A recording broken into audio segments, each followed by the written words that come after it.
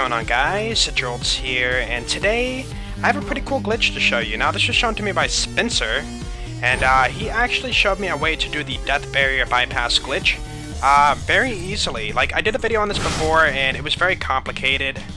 You had to go out of bounds and do this, like, walk around the walls, and it's just basically a big pain, and a lot of people didn't want to do it because it took too much time.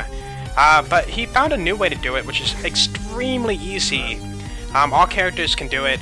Just make sure you don't have any like movement speed things on, like for example Busta can't slow down, or if you're Maya using the Breakneck Banshee, you don't want Fleet.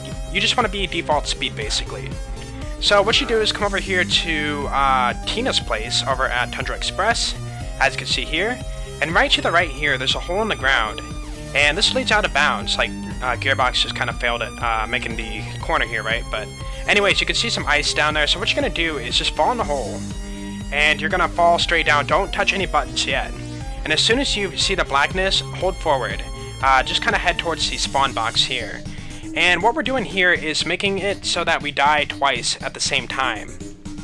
And what I mean by that is basically I'm dying from the turret out of bounds, the turrets that shoot you, you know?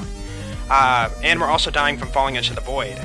And with this in mind, what's going to happen is the game's going to get confused and basically allow you to live when you're out of bounds, so you won't die from like the turrets or death walls or anything like this. So let's go ahead and head towards the box. And as soon as you pass the box, what's going to happen is you're going to die from falling into the void.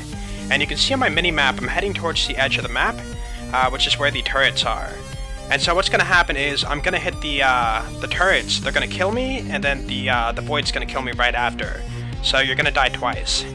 So we're just about there. You'll see an exclamation mark on your screen. There it is. And the turret's about to kill me. There it goes. And now we're about to fall in the void from the death wall. Right there, as you can see.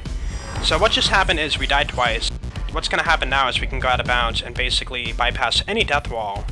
And it's a lot of fun to mess with. Like, there's no, like, big use for this, but it's just a lot of fun to do. So let's go over... Actually, this is a boring map. Let's go somewhere else. Oh, so many choices. Let's go to... yeah, the Highlands. Why not? It's a big map. Okay. So, basically, any death wall is not going to kill you, so I can just go ahead and do this. And as you can see, we're not dead. Pretty cool. Oh, we're falling in the void here too. Oh, that's unfortunate. A lot of maps don't have flat ground, but some do. But yeah, you just basically cannot die from the death walls. So I'll show you some different ones, different maps.